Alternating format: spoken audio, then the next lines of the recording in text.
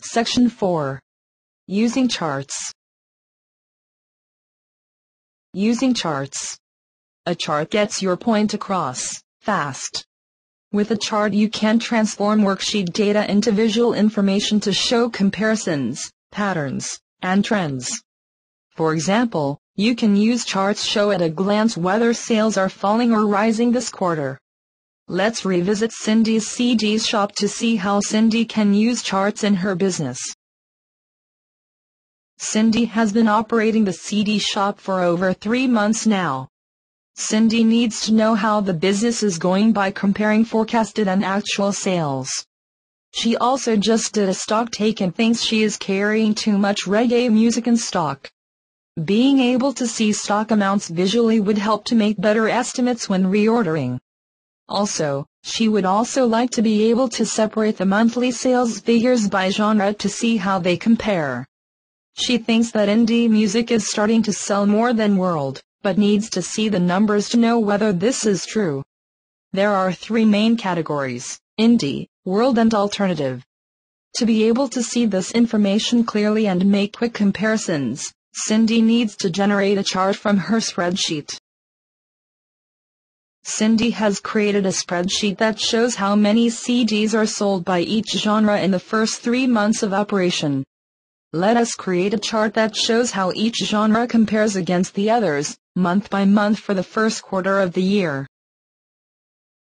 Select the data that you want to chart, including the column headings and the row headings. Then click the Insert tab, and in the Charts group, click the Column button. You could select another chart type, but column charts are commonly used to compare items and will get your point across.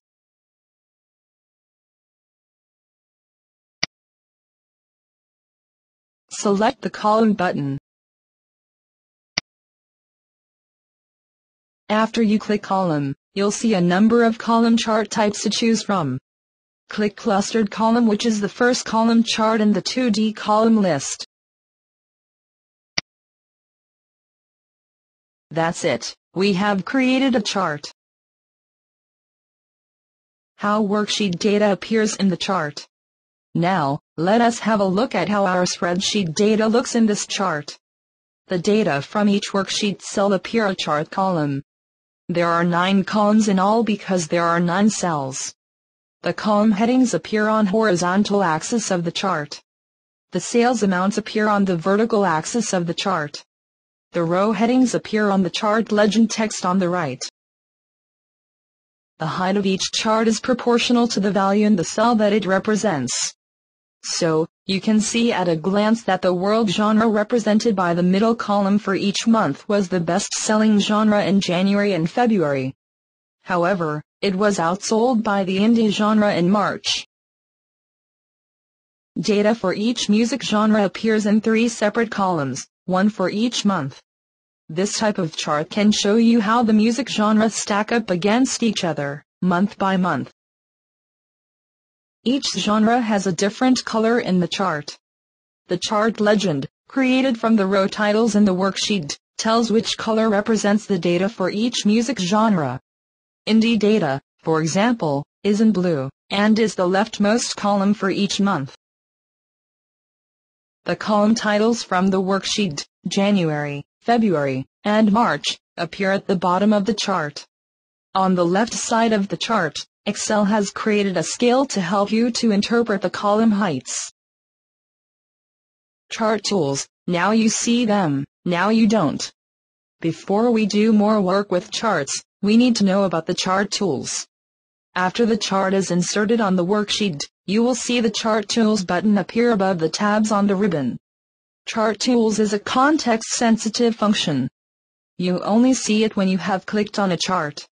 Once you have completed work on the chart, click outside it and the Chart Tools button will disappear. To get Chart Tools back, just click inside the chart. Chart Tools has 3 tabs: Design, Layout, and Format. On these tabs you'll find the commands you need to enhance your charts.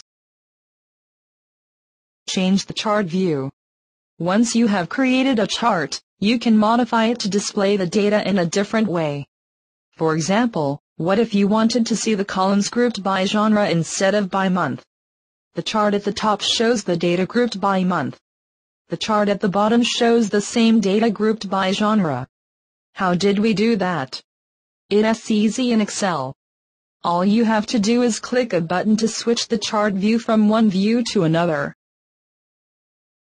To create this view of the chart, just click Switch Row Column in the Data group on the Design tab. In the chart on the right, data is grouped by rows and compares columns. Click the Switch Row Column button. Now the chart shows something different. It shows sales data grouped by genre. This tells you how each music genre did, month by month, when compared against themselves. You can switch the chart back to the original view by clicking Switch Row Column again.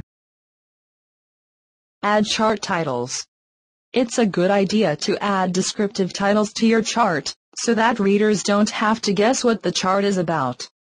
You can give a title to the chart itself, as well as to each axis of the chart, which measure and describe the chart data. As you can see, this chart has a vertical axis and a horizontal axis. A quick way to add chart titles is to click the chart to select it. This will make the Design, Layout and Format tabs appear. Select the Layout tab.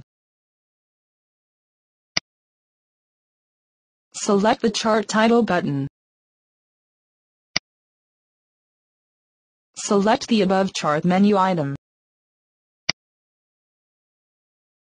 Select the Axis Title button. Select the title below Axis menu item.